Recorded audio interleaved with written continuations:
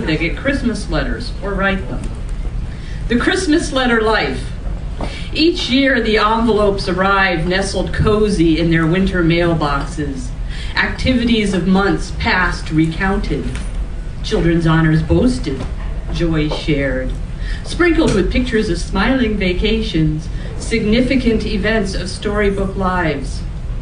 Never mentioned our miscarriage, mental breakdown, marital separation, just this close.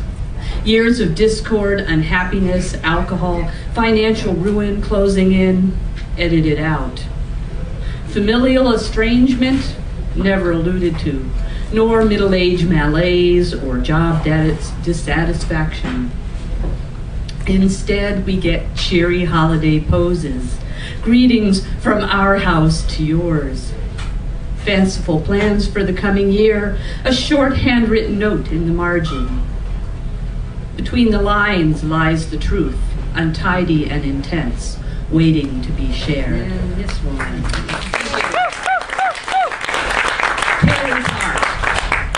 Surrounded by early morning city, we sip coffee, try to catch up 25 years in 2 days.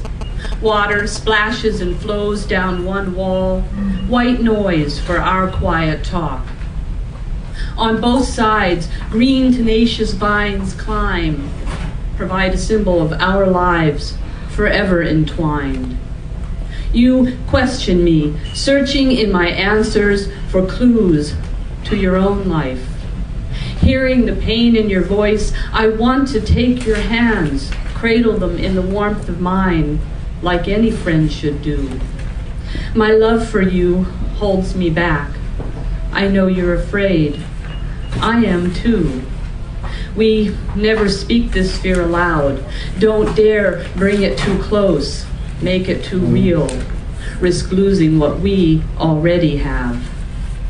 For just a moment, we sink into silence, muffled by the ivy walls of fidelity. Happy New Year, everyone.